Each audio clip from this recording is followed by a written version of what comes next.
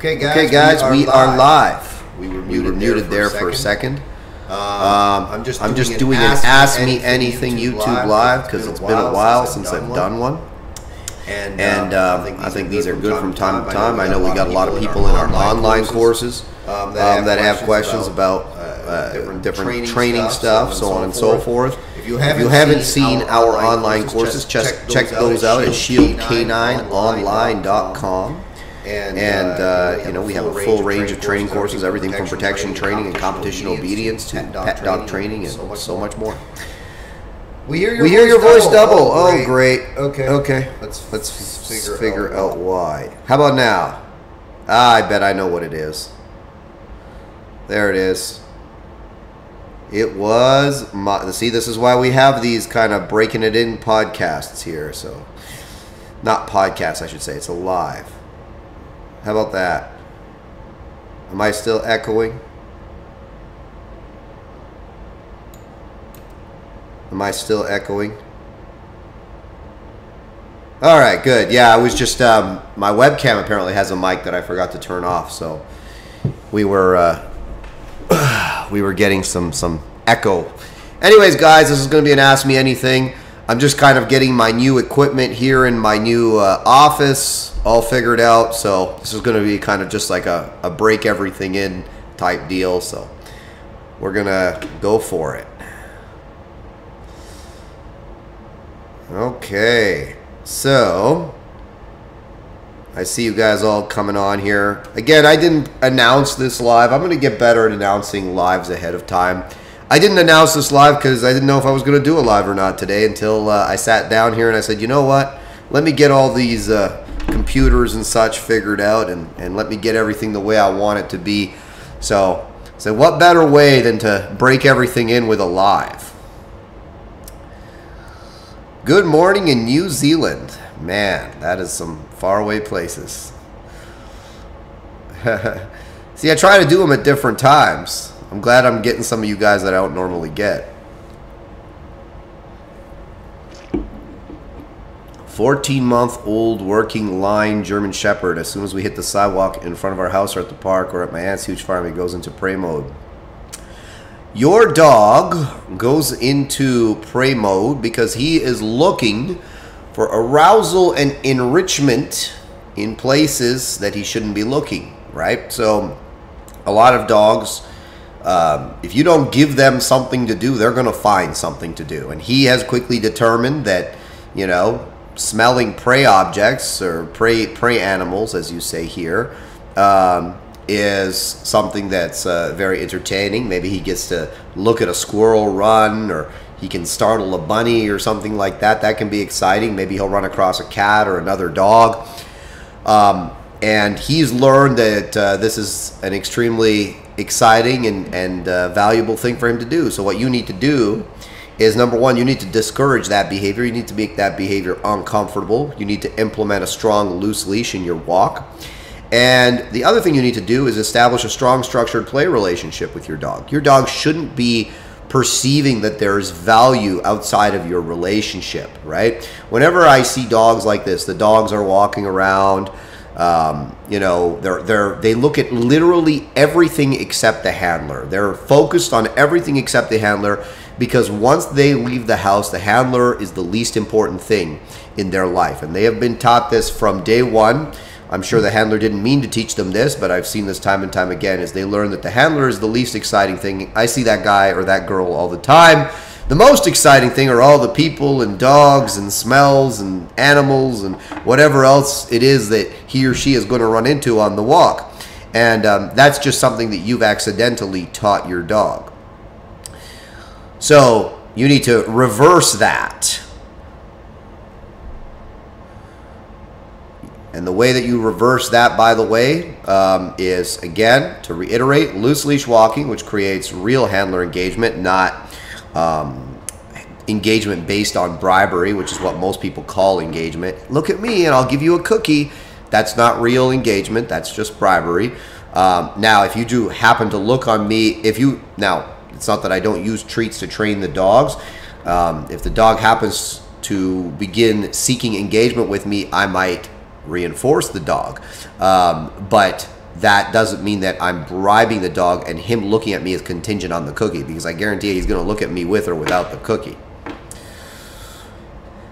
All right, let's see what else we got going on. Michelle says, good time for the Aussies. Well, that's good. I know there's a bunch of you guys in Australia. Steele is doing well. Hopefully we'll be finding him a new placement soon. That's great to hear, Michelle. Steele, if I remember correctly, is a German Shepherd that Michelle adopted with a bite history, and she's been working on rehabbing him. Great to hear.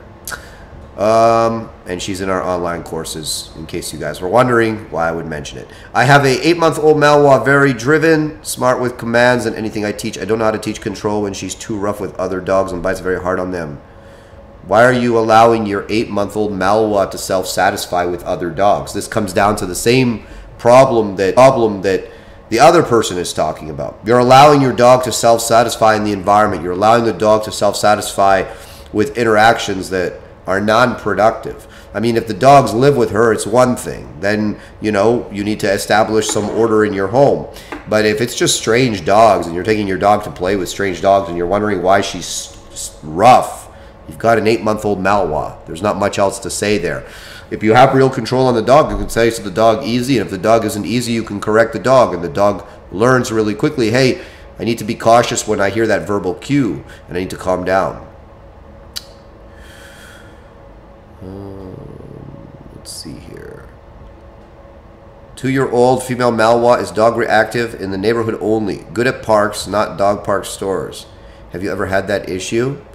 Sure. There's dogs that are selectively reactive in certain areas. You have to understand that reactivity can come from a number of places, but you know, fear and insecurity is certainly one of those places. So, you know, there's something about the experience that your dog has walking with you in the neighborhood that is an experience that he or she finds fearful. Like it's something that makes her insecure, and you need to look into what it is that you're doing as a handler that is exacerbating that insecurity. And that's really the most direct answer I can give you in terms of why your dog might be selectively reactive. I always hear these things like, my dog's reactive here but not here, my dog is good here but not here, and it's simply what you will allow. Why are you allowing reactivity in your neighborhood? I wouldn't allow reactivity anywhere. And there wouldn't be, oh, my dog's good here versus my dog is good there. A lot of people give their dog so many choices, and of course the dog inevitably makes poor choices. So it's important as a handler to say, the rules are consistent, I'm going to hold you accountable, I'm going to do whatever it takes to make this behavior stop, I'm going to follow up with you, I don't care where we are or what we're doing, these are the rules. No means no, stop means stop, and you know, you need to pay attention to me, as well as not only just follow my direction, but engage with me, engage with the handler.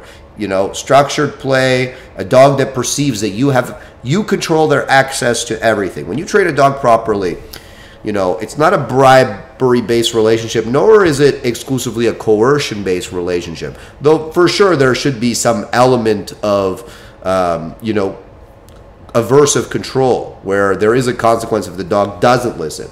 But a relationship exclusively based on that is not productive either. You want a balanced relationship, the same as you would have with your children, I would hope, right?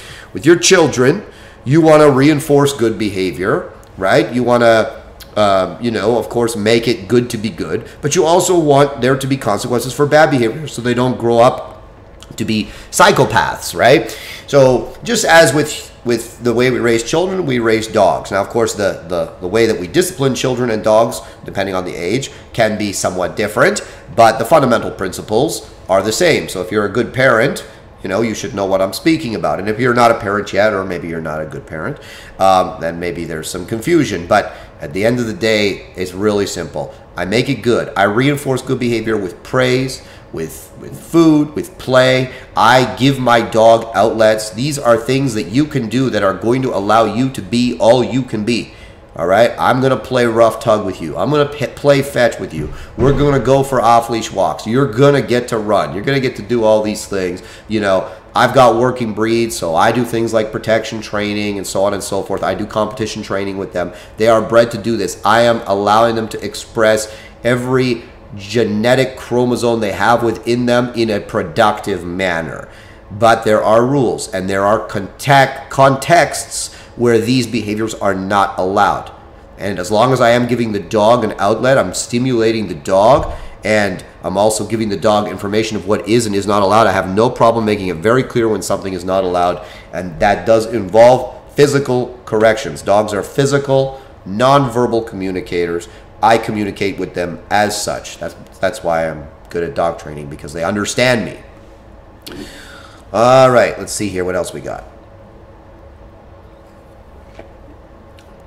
How can I socialize a pet without them being too friendly that might get stolen? Your dog's level of sociability, barring some really bad things happening, has been set in stone. Your dog's going to be born. Your dog's already been born with the level of sociability he or she is going to have or not have. A lot of people try to influence this. They think if they make their dog meet lots of people, lots of other dogs are going to make their dog magically more social or less social if they kind of restrain them from doing that. Most cases that's not true, and that doesn't really make a difference. I'm certainly not advocating for a lack of exposure. Your dog should be exposed to a lot of people and a lot of dogs. Again, it doesn't impact sociability, but your dog should not be allowed to freely interact with all those people or those dogs. It doesn't help your dog's overall level of sociability, nor does it hurt it. So, you know, if you've got a dog who's wired to be social, he's going to be social regardless of how many dogs you let him meet or don't let him meet, and vice versa.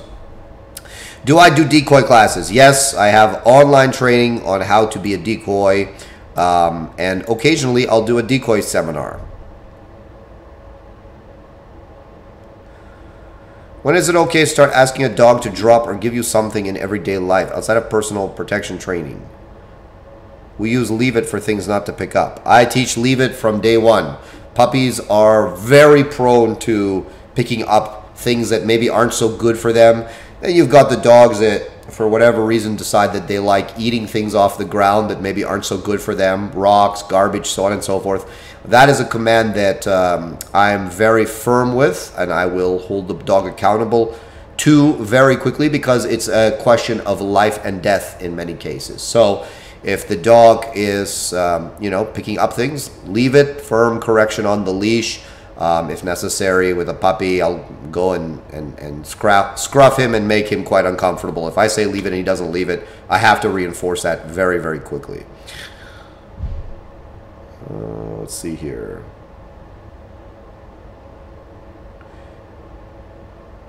Sorry, guys, I ended up getting scooched down here, and I'm missing a bunch of these things. There's a lot of questions here. 2-year-old German Shepherd resource guarding the food bowl. How to stop otherwise well-behaved dog. Try everything. Could think of. Been like this since 6-month-old. Yes. So resource guarding behavior is very common in a lot of dogs. It is, I shouldn't say very common, but it is an issue that we see quite often. There is genetic aspects to that behavior. So it's not like you said, 6 months old, right? You see this generally very early as a puppy. There are things that you shouldn't do, and there are things that you can do to make the behavior less and to also not make the behavior more. So one thing that people do that makes the behavior worse is they constantly mess with the dog's food, right? They constantly try to make the dog not worry about them by doing the very thing that the dog is worried about, which is messing with his food, taking it away, giving it back, all that type of stuff. These are not the things that you should be doing with resource guarding. With resource guarding, the first thing to do is deconflict the situation. You want to set the dog up with the food, and the first few days, what I'll do with a resource guarding case is I'll just give him his food and I'll let him eat it, right? Like, put the food down, leave him alone. And, you know, usually with resource guarders, they're actually quite intense about eating. They're done their food in a couple minutes. And I just leave them alone for the first little bit. Then what I'll start doing is I'll start approaching the food bowl. And as I approach the dog when he's eating, well before I get within his little bubble that he doesn't like me in, I'm going to mark and I'm going to throw a nice piece of food or something kind of at the bowl. I probably won't get it in the bowl because I'm not a very good, you know, shot with that. But it'll land near the bowl. And then usually the dog will be like, ooh, what's that? And they'll go eat it. And then they'll go back and eat the bowl. And I'll do this a whole bunch of times until I can work my way in slowly and the dog's very calm about me approaching, because now he anticipates that I'm approaching to add things to the bowl. The other thing that I'll do is I will reduce the amount of food in the bowl so that the dog finishes very quickly.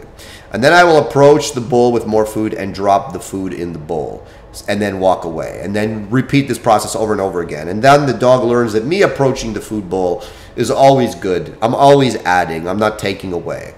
And then, you know, I'm going to fully obedience train the dog the way that I train the dog. Again, if you want to know how I do that, I got plenty of online courses, shieldk9online.com. It'll show you how I train all the behaviors. Once I have the dog fairly well trained, I'm going to give the dog a sit command while he's eating. I'm going to reinforce that sit with the leash. Once he's sitting, I'll give him permission to eat again. I'll do that a bunch of times. Then I'll tell him to sit. Then I'll call him, or maybe I'll send him to his place, which is a bed for those of you wondering. And I'll do this until I have a lot of control around the food and he understands that he must listen to me around the food. So I've deconflicted him by approaching the food and reinforcing him while he's eating, by adding more. And then I'm also showing him that I can control him around the food, and that, you know, he must basically leave the food when I tell him to leave the food. But I don't make it about the food, I make it about the obedience, if that makes sense to you. And from there, the problem is usually gone.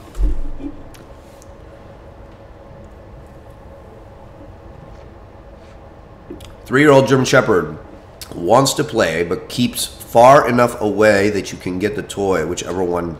Well, we just recently did a power obedience seminar, and many handlers had the same problem, where the dog doesn't want to engage with them in the toy. And the reason why your dog doesn't want to engage with you in the toy is because he perceives that the toy by itself is more valuable than the toy and you together. You need to change that perception that he has. You need to make you and the toy together a lot more reinforcing than the toy by itself. How can you make a toy more fun? Well, the shortest answer is tug, right? You can play tug with him in a way that he finds exciting, enjoyable, and entertaining. Again, I go into this in my online courses. You know, you can play fetch with him. You can do a whole bunch of things with the toy that he learns. The toy and you together are way better than the toy just by itself. Needless to say, in the beginning when you play with your dog, you should put your dog on a leash so you can make sure that your dog actually comes back to you, instead of playing kind of like this game of touch butt with your dog, which in and of itself can be fun for the dog, even if it's not fun for you.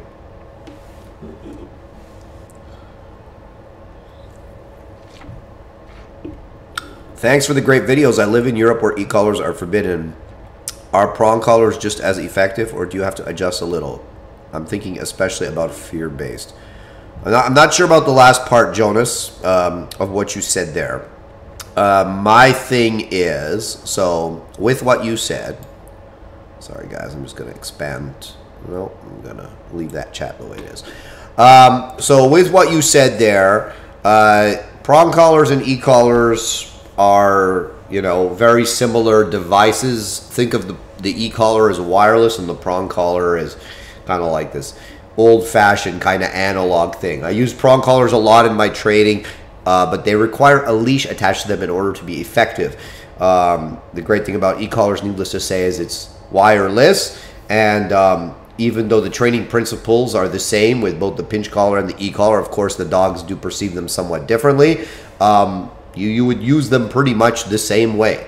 So, you know, if I had to pick one tool, of course I would pick the e-collar. At the end of the day, though, you know, when we're speaking about behavior training, which is what it looks like you're talking about, because I'm seeing here it says fear-based aggression. So the solution to behavioral problems are not devices. Devices can amplify the trainer's ability. They can help you get where you want to go in a clear and effective manner, because what they are is they streamline communication, and in some cases they can keep you or the people that or animals that the dog is a danger to safe. So I'm a big proponent of devices when properly used, but we can't say a dog has fear aggression. Should I use the e-collar or the prong collar? It's like, what? How? Like, there are so many ways to use both those devices. You know, I wouldn't say the magic solution to either of those, to that problem, is either of those devices. It's good training, and you know, for that type of problem, to be honest, you don't really need an e-collar or a prong collar. You know, but you can certainly use a prong collar, absolutely. You know, if that's what you're able to use, then use it. You can use a choke chain. You can use a slip lead. There are a lot of things that are available to you if you can't or don't want to use an e-collar. I love your work. I appreciate that, Emma. Thank you very much. Let me see here. Hello from Germany. I love your way of training, but unfortunately not legal in Germany. The book is very good. I bought it. I appreciate that, Robin. For those of you that don't know, shameless plug. I have a book out. You can buy it on Amazon. You can buy it off my website. No Nonsense Dog Training. It is cheaper if you buy it off my website. No Nonsense Dog Training, a guide to fully train your dog. It is the cheapest way to get access to most of my training for pennies on the dollar, basically.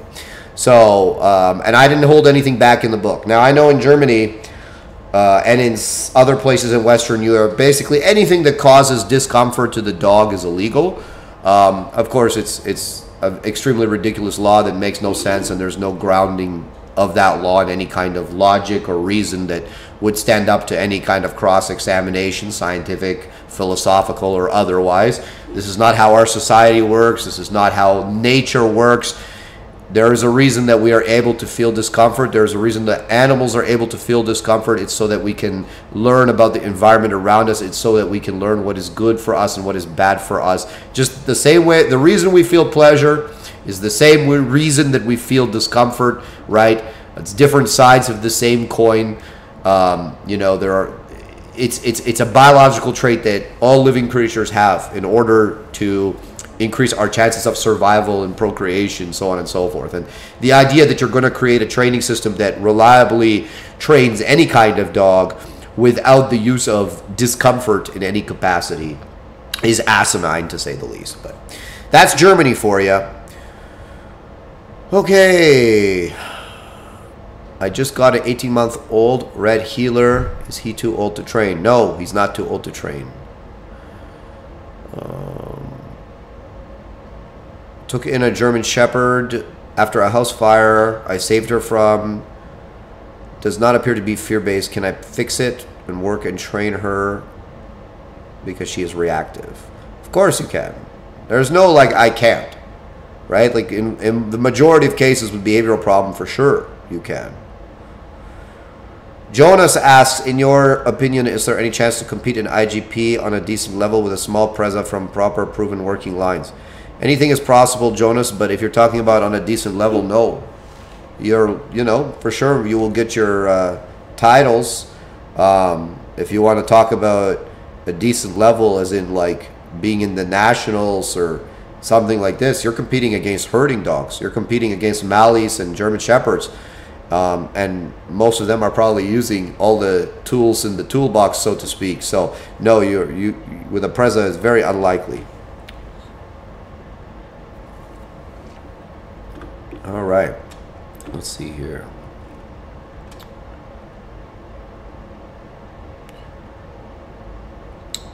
Do I have courses not for puppies? Of course, the Elite Off-Leash Obedience course is the course I have that will literally train any dog 6 months and older. ShieldK9Online.com. Here, I'll put it in the chat so you guys know the website. I got all the course. I got a course literally for everything. So if you want a course, just go and check that website out. You'll see something that's for you. Does your book cover step-by-step resource guarding and e-collar recall? Yes, it does. Why does my cockapoo follow me everywhere I go? Also, he sleeps by my head at night and lays on top of the couch when I'm sitting on it. Is this a show of dominance, or is he being protective? It is neither.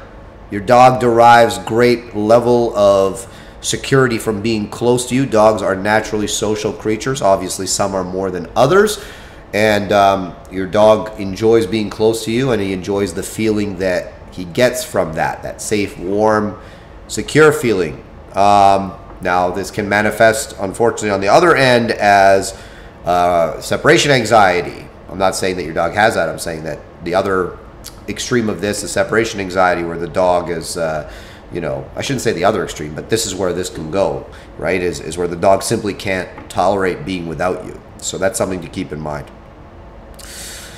Let's see here. I saw a training session with a 10-week-old German Shepherd puppy doing heel work, and they were using choke chain collar to correct the dog. FYI, they were not using food or toys. Thoughts? Cruel, or do you agree? I do not agree, Anthony, and I'll tell you why I do not agree. I know it's a big surprise to a lot of people because I'm the big bad wolf of dog training, it seems. I don't know why anyone would think that would be an appropriate thing to do. A German Shepherd, a puppy that's 10 weeks old of any breed, is basically the equivalent of a human toddler, okay? They do not have the cognition, they do not have the maturity, and they certainly don't have the physical maturity to be able to handle that kind of training. In this age, I'm more management based. I will train them positively with food, most things. For sure, I will correct them in some ways, but I don't use devices on puppies for the most part. There are very few and far between exceptions where I will use it, especially something like a heel. Heel requires a lot of concentration. So even for an adult dog, it's something that requires significant levels of concentration. It is not an easy command for a dog to learn. And then you're going to basically use compulsion to teach a puppy how to heel, right? It's kind of like forcing my 3-year-old son to do mathematics, like calculus, and then physically disciplining him when he gets things wrong. Could it be done? To some degree, I'm sure you can do it. Is it the right thing to do? I don't think so.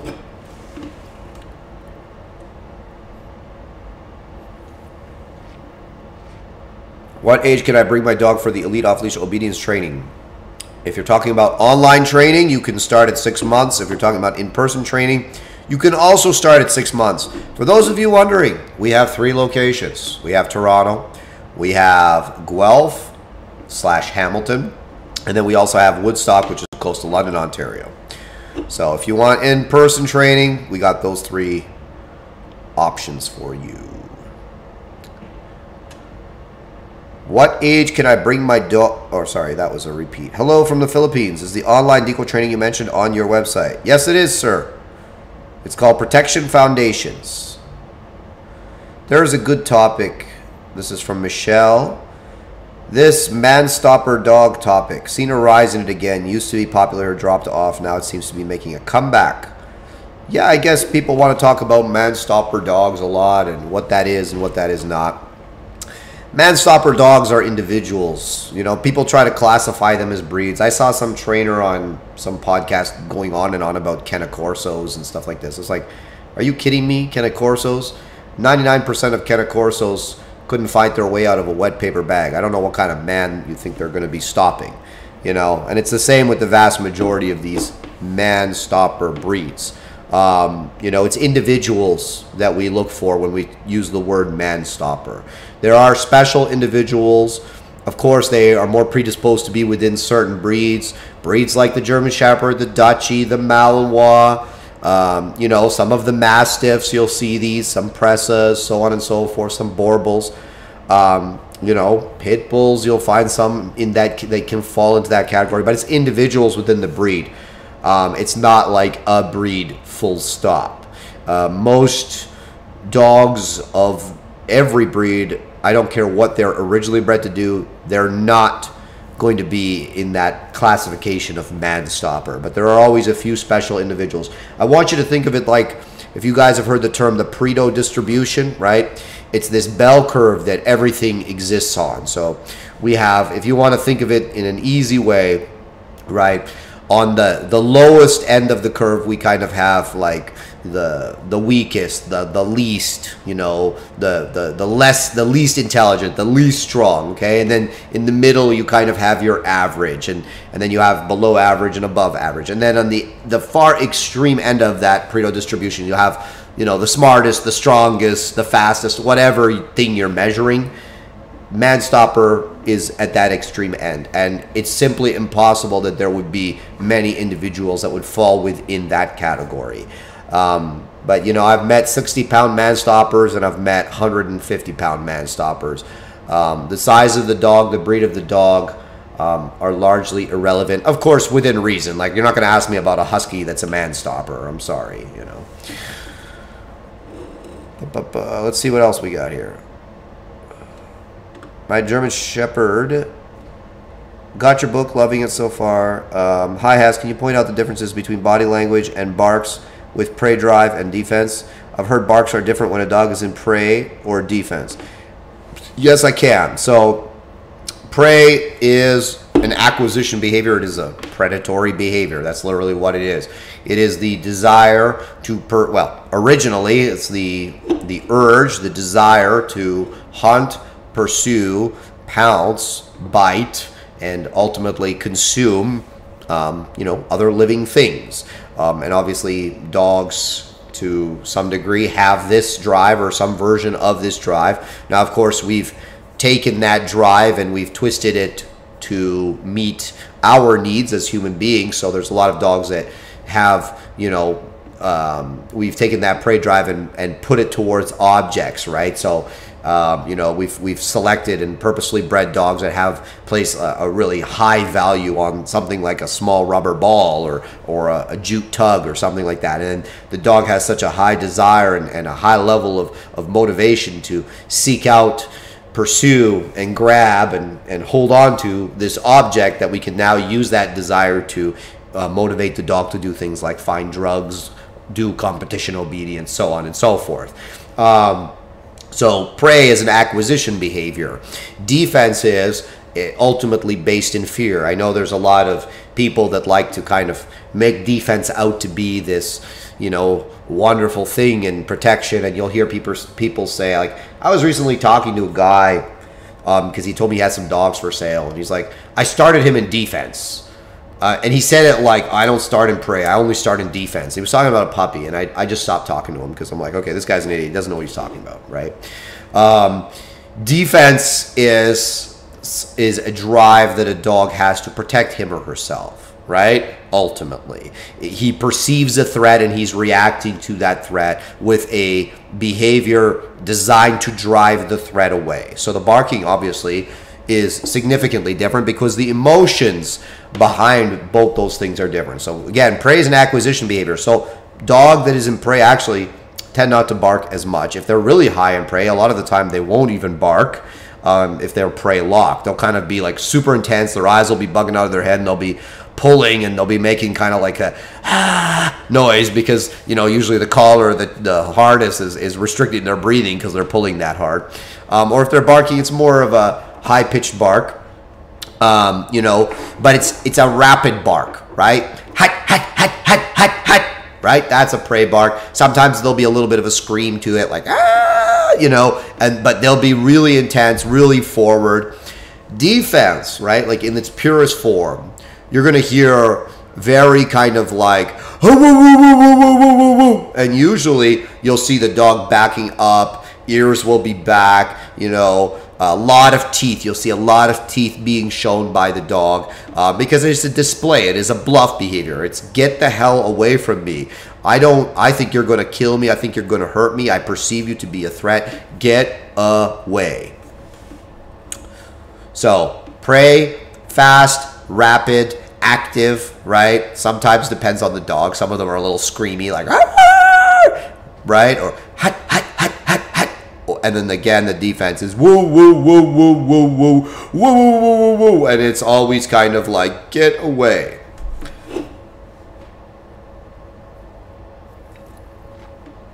Okay, let's see what else we got. Are there Malinois that are more defensive drive? Well, there are Malinois that are nerve bags, if that's what you're asking, and they perceive a threat everywhere. People think defense is good. Like, again, there's this. So, like, any kind of trainer that really trains dogs for real-world applications and has a lot of dogs behind them, and, like they do training for law enforcement, they do a lot of things on the field of competition. They don't exist in the halls of the internet trainer, the internet trainer where people talk for hours on forums about defense and blah, blah, blah. The people that really train dogs for a living and train them to a high level and to a high standard don't say things like this, right? Defense is a drive, but it's generally not considered an overly valuable drive in most dogs, especially any kind of dog that we're going to be wanting to do offensive type work. I don't mind some defense in my protection dogs because ultimately, you know, it makes them a little bit more suspicious and a little more prone to, you know, alerting to, you know, somebody coming on the property, for instance, or somebody that's acting a little sketchy or suspect. But that being said, any excessive amount of defensive drive in a dog almost always, you know, will impede the bite work if you're looking to take the bite work, to take that real protection work to a high level. Because again, it's a drive that is fear, and fear is avoidance, right? So I know there's all these people, they want to talk. Most of the time when I see some trainer talking about he trains in defense, I see him with a prey frustration dog on a back tie, and he's got a whip out, and he dropped his sleeve on the ground, and he's hitting the dog with the whip, and he's saying, look, he's in defense because I dropped my sleeve, and there's no way he could be in prey if I don't have my sleeve on my arm. And I mean, that's the level of intelligence you see with most people that speak like that. But yeah. So are there Malinois that are more defensive? For sure there are. Is it a good trait for a Malinois to have? Hell no. Give me prey frustration dog any day of the week. I don't mind a touch of nerve as long as the nerve is overpowered by, you know, really strong drive and good environmentals.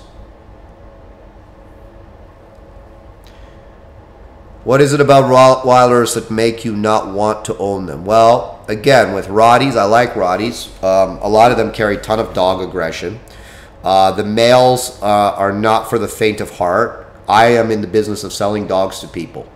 And the average person could not handle, the average person I sell a dog to could not handle, nor would they want to handle a male Rottweiler that I would consider to be a strong dog. And you know, they tend to have, like I said, it's harder to find good Rottweilers than German Shepherds. So it's not that I don't like them. It's just that I have to be realistic about who my clientele are. And, you know, I also have to be realistic about what their capabilities are and what they want in a dog. These guys want to, you know, they want to take their dog to Starbucks with them. They want their dog to ride in the front seat of their Porsche and all this type of stuff. They don't want to be worried that their dog's going to go and, you know, smoke some lady's golden doodle, you know, at the local Starbucks. It's just not something that they want to deal with. They don't want a dog that, you know, is going to challenge them constantly for leadership and you know, you know, give them a whole bunch of grief over, you know, things that, you know, the strong male Rottweiler might give an inexperienced handler grief over. So that's a quick thought on that. Any thoughts on proposed California bill to remove and ban police canines? Well, that's California for you, right? I'm sure the police canines are racist. I'm glad they have time to do that. I mean, from what I hear and what I see from California, it looks like the place has turned into a third world you-know-what hole.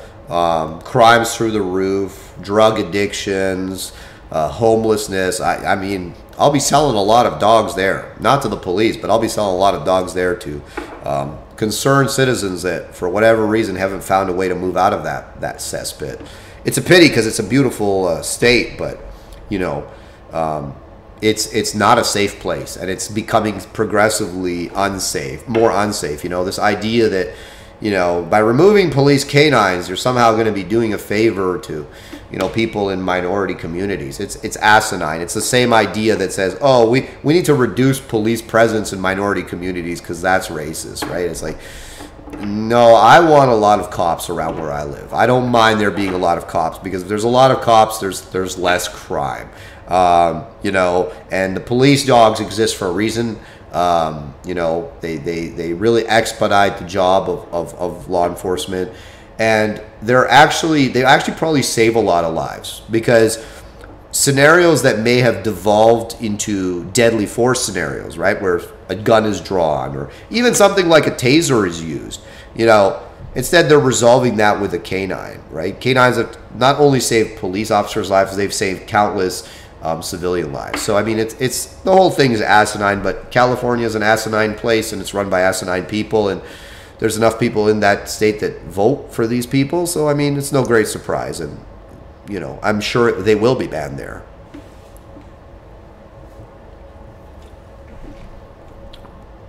All right, let's see here. Opinion on Larry Crone style of e-collar prep on low levels first. I prep my dog a lot on low levels. You know, that's certainly not something that is like if you train in my system, I use a lot of low stim conditioning. It's a good way to train a dog. It's a smart way to train a dog. You know, this I've said it before and I'll say it again. This idea that low stim conditioning is a bad idea, it doesn't make any sense. The people that say low stim conditioning is a bad idea are the same people that use leash, and they use leash pressure to train the dogs. And I guarantee you, when they, in fact, I know, I'm not guaranteeing you, I know when they train dogs, when they first get a dog, they're not ripping the dog's head off, right, and using that leash at a high level. They're using that leash in a slow and gradual way and showing the dog what they want with the leash, reinforcing that behavior slowly. The idea that you would train differently with an e-collar, to me, doesn't make any kind of sense. And I've seen the results of not conditioning properly with an e-collar, because believe me, not all dogs react the same to an e-collar. There are some dogs that really do not react well to the e-collar the first time they feel it, no matter how low it is. So it's important to really have a way to introduce the e-collar to the dog in a way that makes sense. Love your book, and the added links to videos are a great bonus. Yeah, for those of you that don't know my book, I have QR codes all throughout my book. You literally just put your phone and scan the QR code and it'll shoot you to one of my videos to kind of further explain whatever it is that we talked about in the book.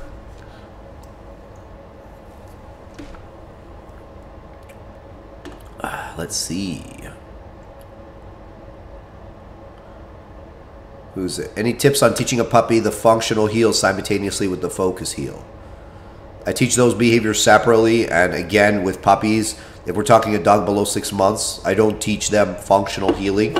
I don't like to put pressure on puppies for heeling. I just manage the puppy. I have a flexi lead on the puppy. I'll do some food work and lure them in the position and reinforce them there, but I don't force them to stay there. I don't think it's something that's good for them. What do you think about switching from a sleeve to a toy in competition protection?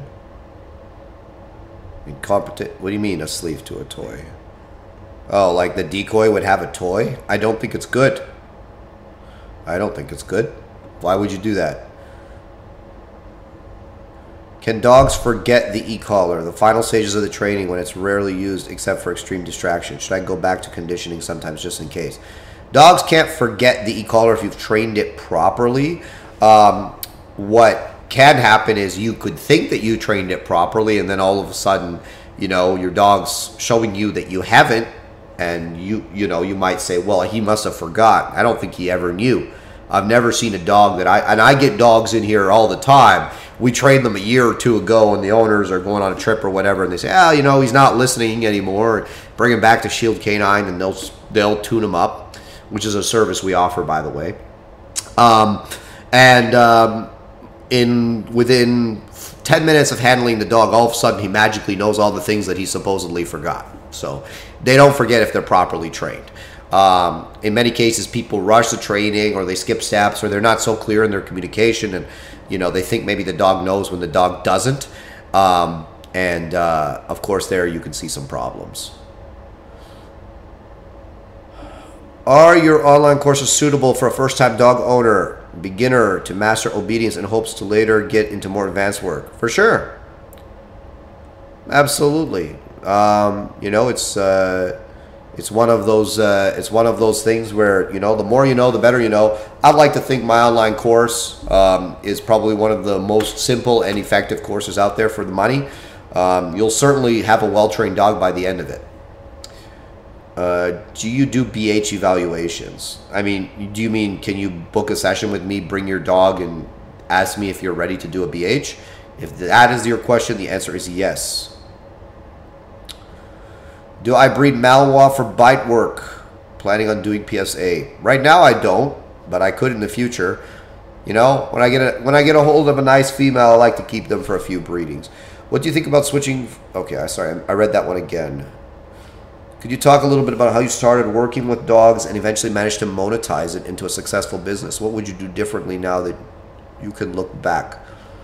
I mean, I didn't have it in my mind to monetize it. It was a hobby for me. I had a German Shepherd. You know, I started getting interested in dog sport. I was interested in learning how dogs learn and think. I was interested in behavior modification. I found that stuff super interesting, and you know, it was just a hobby. I studied it for a long time. I experimented with a lot of different dogs and training it, and you know, I just did what I could do to get my hands on as many dogs as I could get them on. I never had it in my mind that I was going to train dogs for a living, and then one day I said, well, you know, I would like to get my hand on more dogs than what I can organically do right now. Why don't I set up a little side business, maybe helping people with some training? I won't charge a lot of money, and I'll just help people on the side, and I'll get to train more dogs, and it'll be fun for me. And, you know, I started doing that, and within a couple years, that had turned into what is now Shield Canine, because it turns out, I guess I'm pretty good at dog training. Let's see here. How do I fade rewards to the dog, such as food? What do you mean fade rewards? In terms of, like, just in regular everyday life? Oh, my dog's behaving in everyday life is not contingent on rewards. They understand that they must listen to me. That being said, I'll variably reinforce good behavior for the duration of the dog's life, whether that's giving the dog a piece of food, playing with the dog, or giving the dog freedom. When you have an off-leash trained dog, a new tool in the toolkit, so to speak, is the ability to say to your dog, free, and your dog then gets to run away from you and play and smell and do what he wants to do. And then you can call him back and he comes back. And now all of a sudden, you have the ability to reward your dog by giving them access to the environment instead of just a liver treat or, you know, a tug or whatever. Something that the positive trainers, unfortunately, are not able to do. How do you feel about Dobermans and their workability? Well, it's generally quite poor. Can you find good ones? Sure, very hard to find though. Let's see here. My German Shepherd is more defensive than prey. Would he do well in the sport? Well, Roderick, it would really depend on, you know, I can't say because I don't know your dog. I've, you know, seen a lot of things where people say a dog is a certain way, and then I see the dog and evaluate him and he's not that way. But no, in sport, you know, the dogs that are the most successful are the dogs that have a lot of prey drive. You know, excessive nerves, which is what defense is not super productive in, you know, any kind of sport, any kind of bite sport where the dog needs to go and engage, not just be reactive towards the helper. When dealing with a handler aggressive dog, is it better to address that behavior first before doing e-collar obedience? I would do this. I do it simultaneously. I mean, again, e-collar is just something I layer into the obedience training, you know, but it's certainly not what I would do to fix handler aggression. Like, handler aggression is a different thing altogether. Usually when I hear that a dog's handler aggressive and we begin training the dog, just through the training process, I'll run into that handler aggression. I'll run into that protest behavior, which is what, in many cases, handler aggression is. It's either an unconscious kind of redirection of frustration and, you know, drive, or it's a learned behavior that the dog has come up with in order to escape doing things that he doesn't want to do. In either case, the solution is not the electric collar. The solution is actually something else, or some other things. But either way, we make that behavior very not good for the dog. And needless to say, they quickly stop doing it. But the e-collar is not how I stop that behavior.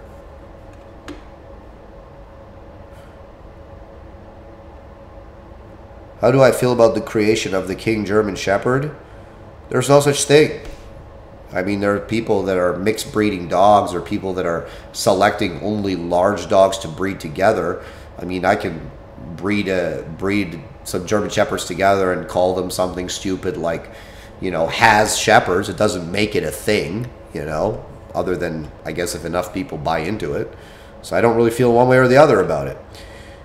Do you think Gage would come back to you if you would have sold him. Oh, for sure, he would have come back to me. He would have bit several people, and then he would have come back. How do you remove conflict around the ball with a dog that has crazy ball drive?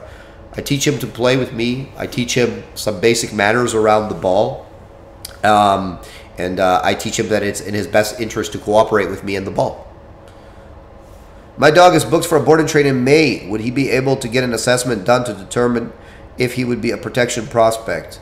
As long as it's not a behavior case. Generally, for any kind of behavior case, we're not doing protection training. We don't recommend it for those types of dogs. But if it's not a behavior case and if it's an appropriate breed for the work, again, I'm not, like, if you got a lab, I'm not doing it, right? Then, yeah, we can take a look and we can see. What is the best way to start a career in dog training, gain hands-on experience without owning a dog? Well, you must own a dog, I think, in order to be a dog trainer. I don't know how you could offer the service to help someone with their dog if you never even owned a dog. For me, that's just not a possibility.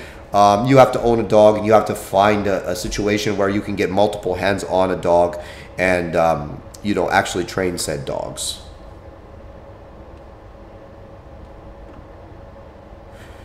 Let's see here. How do you train a dog to not get flat after 10 minutes? If you're talking about in terms of my competition obedience, which I would assume since you're using the term flat, I make the dog active towards me. And my dog doesn't work for the ball exclusively. He finds a deep intrinsic joy within the behavior, such as like the focus healing, stuff like this. And he enjoys the work with me. So it's not just about the ball, and it's not just about, like, when I use an e-collar on my dog in the healing, it's not to prevent my dog from running away. The e-collar, I'm actually fine-tuning things with the e-collar. So, like, let's say he's a little bit in front of me in the healing, I'll fix that with the e-collar. Let's say his rear end's a little bit behind me, I'll fix that with the e-collar. Let's say I want him a little more active, I'll make him a little more active with the e-collar. The e-collar is not to actually keep my dog with me. Most people, when they use the e-collar in sport training, the e-collar is actually to keep the dog with them. The dog would leave them if he had the choice. My dog will not leave me if he has the choice, because for him, there's nothing he can think of that's more exciting than me and the ball together. He grabs his ball, he hammers me with his ball, and he just possesses the ball with me and really enjoys the interaction that we have, over the ball, right? So at the end of the day, you have to say, why is my dog doing what he does? Is he doing what he does because I have a ball in my armpit? Is he doing what he does because I have an e-collar on him? Or does he doing what he does because he truly, truly enjoys this, right? And if the answer is anything less than the last thing, then that's the answer to your question, why your dog would become flat, right? Let's see here. I'm having trouble getting my dog to stay on place. Any advice for me? Yes, you must correct your dog if he comes off place. And you must increase the level of correction until the dog understands that he must remain on the bed.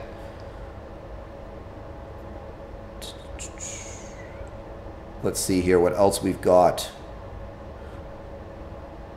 Does your YouTube account have complete basic obedience videos?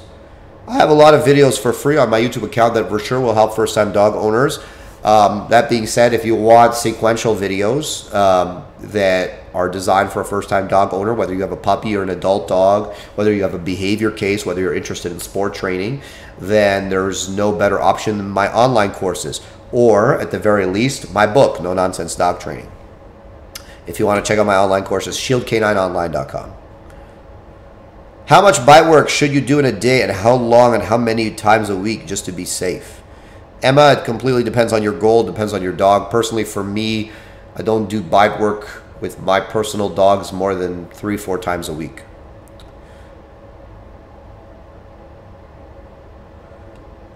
Let's see.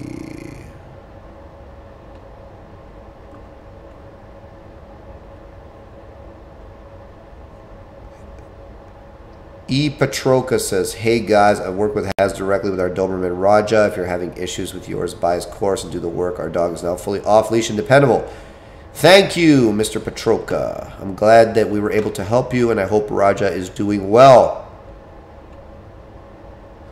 How can I learn e-collar training? You can get my online course, or you can read my book.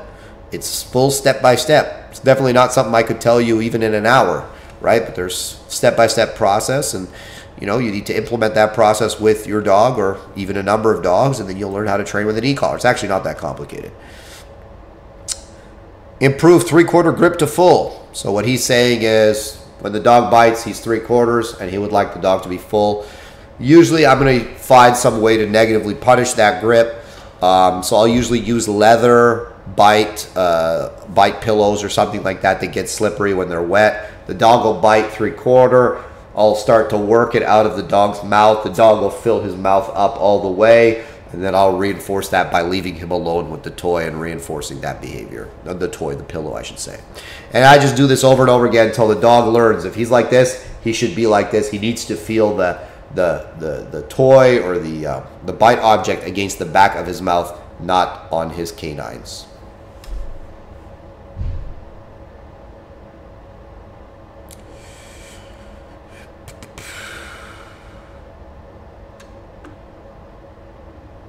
Somebody says here, Hillary, thanks for the great weekend seminar. I learned so much and really appreciate the feedback. Fired up and excited putting the work in.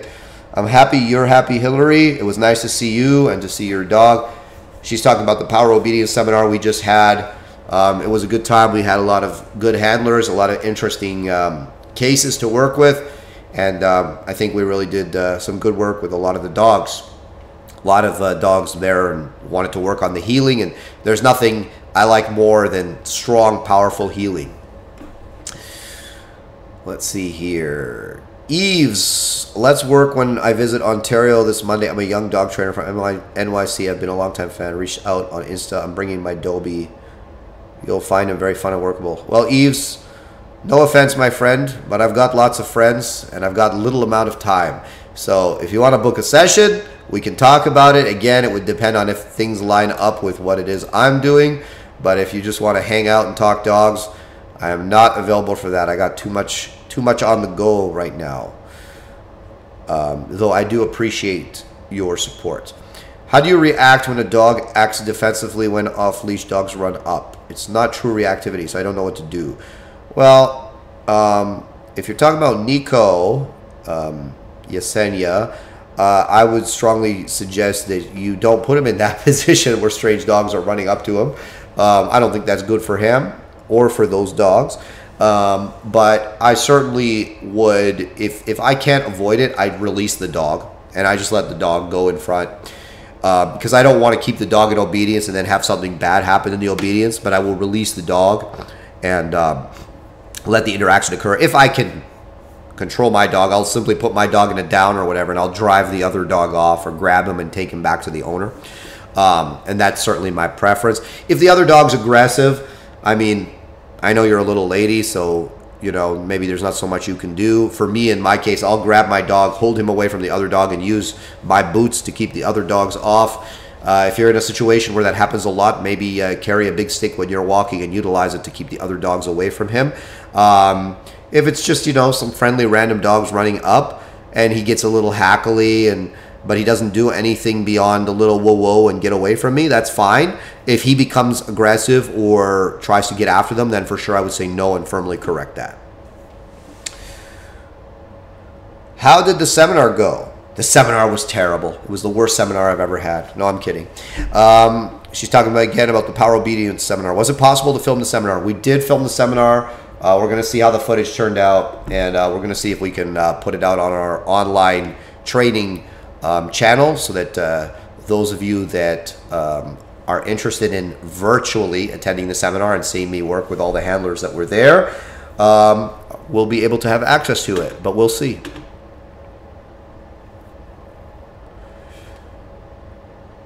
When should puppies begin PPE foundation?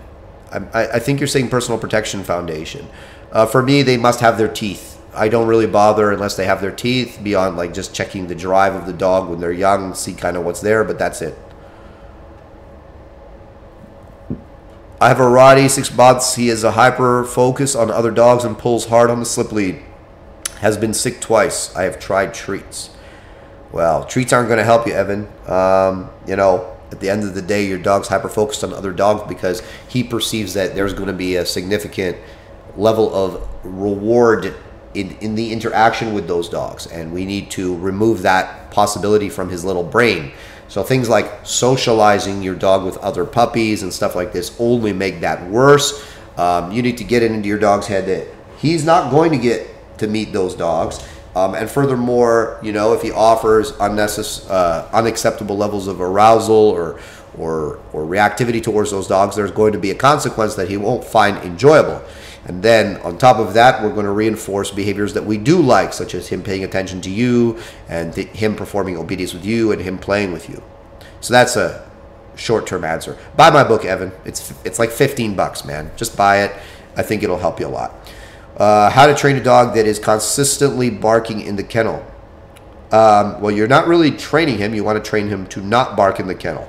I would suggest that you do train the dog, of course, in order to, of course, avoid him being understimulated. But if you have trained the dog, you are stimulating him properly, and he is barking in the kennel, then you must correct him for barking in the kennel. You must make it uncomfortable for him every time he barks in the kennel.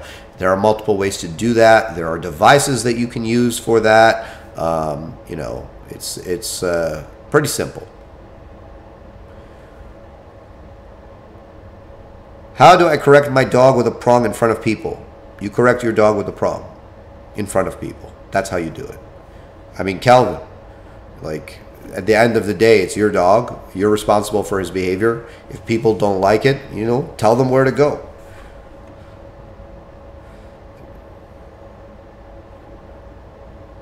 I just want to say congratulations on your well-deserved success. Thank you very much.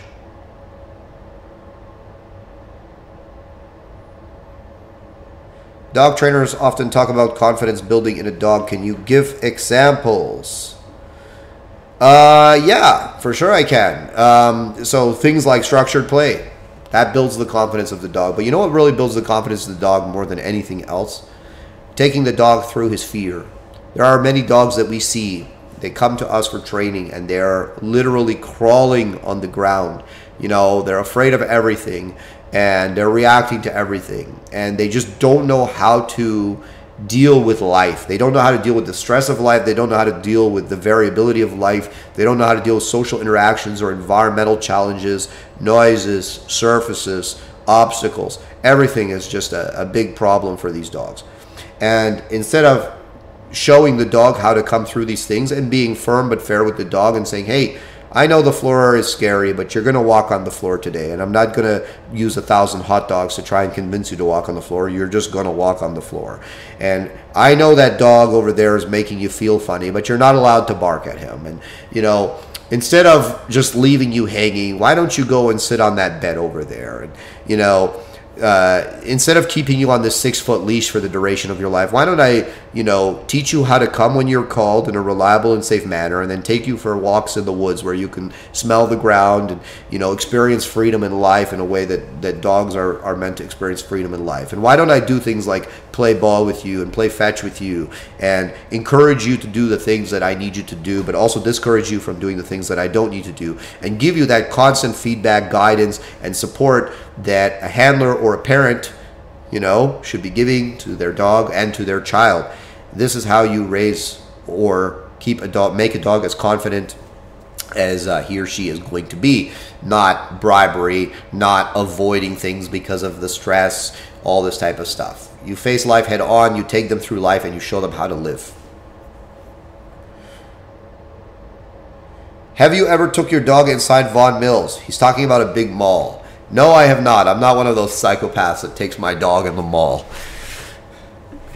I see people do it all the time, man. It's crazy to me. It's like, you know, what if he has diarrhea? What if you know, things aren't going well and you know, he lets something out his rear end? Now everybody at the mall is going to be upset with you. For me, the mall is a place for shopping. It's not a place for dogs.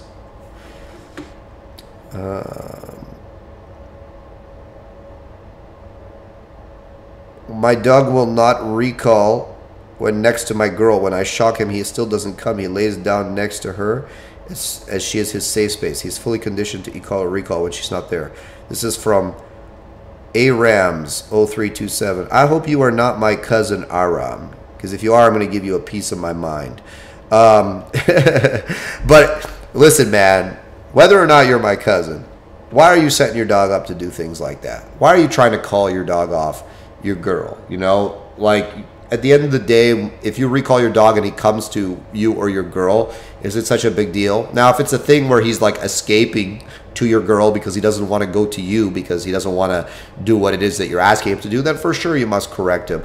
Put a line on the dog and condition him to come off of her. We certainly see that commonly here when we train dogs. Some dogs will say, well, you know what? I don't want to go to that trainer that's asking me to do all these things I don't want to do. Instead, let me escape to this random person that I've found, and I'll go and stick myself to their legs instead of coming when I'm called. And for these dogs, I simply set them up for the problem. I put them next to that person that they don't want to leave. I put a line on them, and I condition them to come off that person. That's it at the end of the day.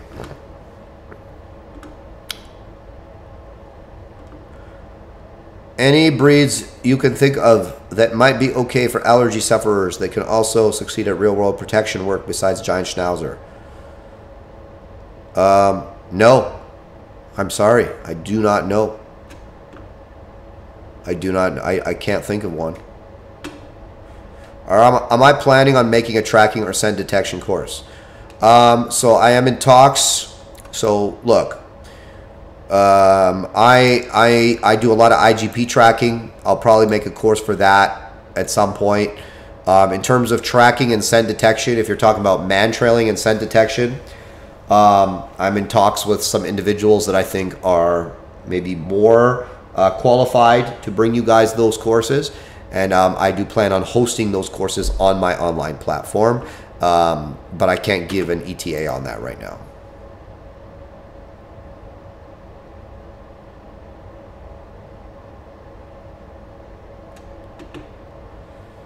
Hello, Has. Oscar's getting better. Oh, Oscar's a German Shepherd. Very excited to come back to training next week. Awesome, man. I'm super happy to hear it.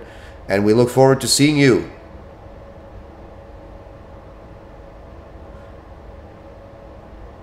All right.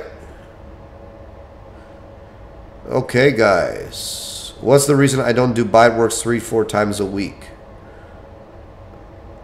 I do bite work 3 to 4 times a week, so there's no reason. It depends on what you're doing, and my dogs are not like in a position where they need to have tons and tons of bite work every day, so it's not a priority for me.